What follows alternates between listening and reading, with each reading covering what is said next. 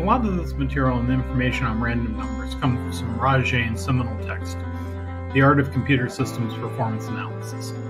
I highly recommend this text if you're looking at an applied master's degree in computer science, or really any other field for which empiricism is required.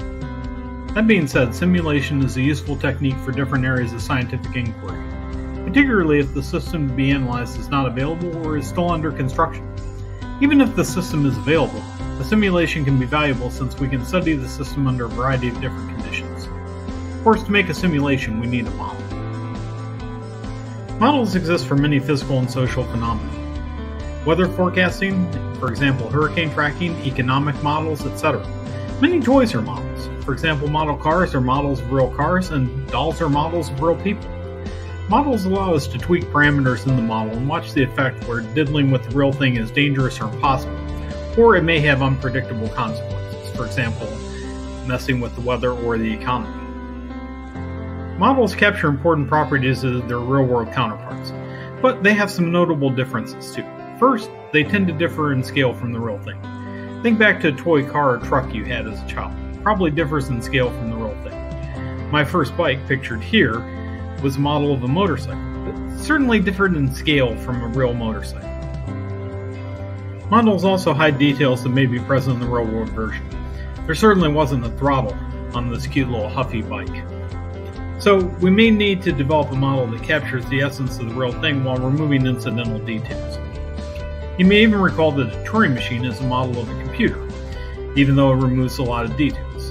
And note that I'm not old enough to have had a Turing machine as my first computer. There are a number of common mistakes that can be made in simulations that cause us to get inaccurate results. Let's take a look at some of these common mistakes.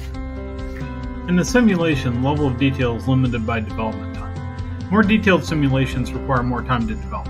It's not always true that a more detailed model will be a better model. A Turing machine is a fairly simple model of computation, but it lets us see the ultimate limits of computing. Simulation models are generally large computer programs, and unless special precautions are taken, bugs can throw off the results. Even if the simulation has no errors, it can still fail to represent the real system correctly because of incorrect assumptions about the system's behavior. The initial part of the simulation is usually not representative of the system in a steady state. Likewise, not running a simulation for long enough can make the results of the system overly dependent on the initial conditions or early results. This would be akin to stopping votes in the presidential election after the first two states have finished the counting. Not all random number generation routines are equal, as we will see later in this module. Likewise, there should be careful selection in the initial seed. If the same seed is chosen every time, as was often the case in early systems, then the results will follow a deterministic trajectory. Now, this may actually be useful if you want to use it to help debug the system. Of course, not all causes of simulation failure can be attributed to the mathematics or the programming of the simulation. Quite a few are actually related to management issues, such as inadequate time estimates for the project, lack of achievable goals, teams lacking the essential skills for the project, for example, not having statistical expertise, no user involvement, or missing documentation.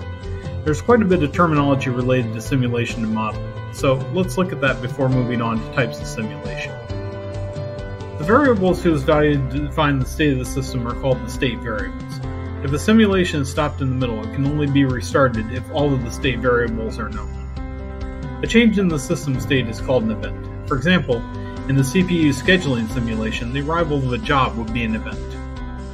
A model in which the system state is defined at all times is called a continuous time model. If the system state is only defined at particular points in time, then we have a discrete time system. A CPU scheduling model would be a continuous time model.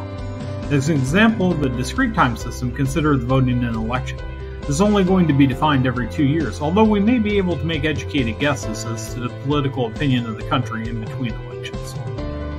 A model is either continuous or discrete state, depending on whether the state variables are continuous or discrete. Continuous variables can take uncountably infinite values, for example the time spent on a task, whereas discrete variables can only take on certain values, for example the number of students who attend CS 408 on a given day.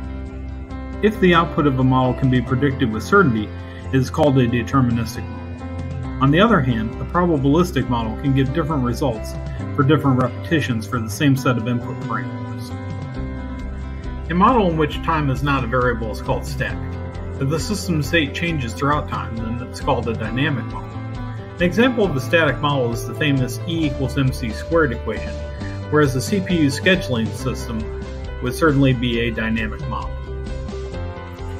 If the output of a model is a linear function of the input parameter, the model is said to be linear, otherwise it is called a nonlinear model. If the input is external to the model, then we say it's an open model.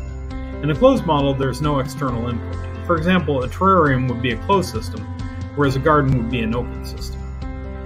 If the dynamic behavior of a model settles down to steady state, we have a stable model. A model that is continuously changing is called an unstable model. There are a huge variety of simulations out there, but the ones that will be of interest to computer scientists are emulation, Monte Carlo simulation, trace-driven simulation, and discrete event simulation. The simulation that uses hardware or firmware is called emulation. A terminal emulator, or a virtual machine, is one that simulates one kind of terminal or machine on a different machine. A static simulation, or one without a time axis, is called a Monte Carlo simulation. These are used to model probabilistic phenomena that do not change characteristics with time. For example, the text uses Monte Carlo simulation to estimate areas and volumes in section 10.2. Trace-driven simulation uses a time-ordered record of events from real systems. These are quite common in testing out paging algorithms, CPU scheduling, and deadlock prevention algorithms. Trace-driven simulation is good because it is usually viewed as a credible source for fair comparison. It's also pretty easy to validate. On the other hand, they usually require more detailed simulations to get them to work. A simulation using a discrete state model of the system is called a discrete event simulation, although it's still possible to have continuous values within the discrete event simulation. All discrete event simulations have a similar structure, so let's take a look at some of the components. The event scheduler keeps track of events waiting to happen. It can schedule events, put events on hold, and even cancel events. We also need to have a simulation clock and time advancement mechanism to work with the scheduler, as well as routines to simulate the events. We also need system state variables and input routines to take in the initial parameters.